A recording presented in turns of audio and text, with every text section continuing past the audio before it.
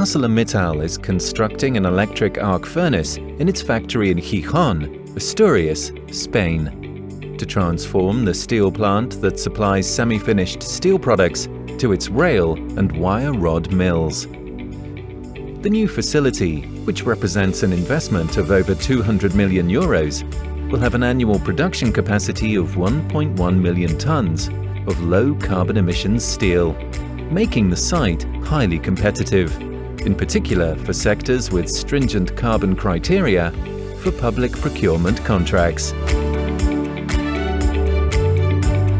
Initially, steel production through the new electric arc furnace, EAF, will lead to a reduction in CO2 emissions of over 35%. This reduction in emissions could reach 1 million tons of CO2 equivalent a year once the transition phase has been completed.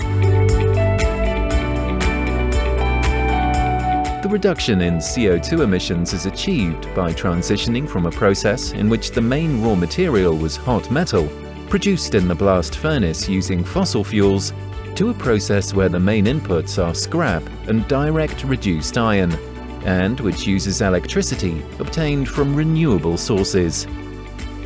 This project places the Long Products division in Asturias at the forefront of decarbonization in Europe, as it is the first large investment undertaken as part of ArcelorMittal's decarbonization program on this continent.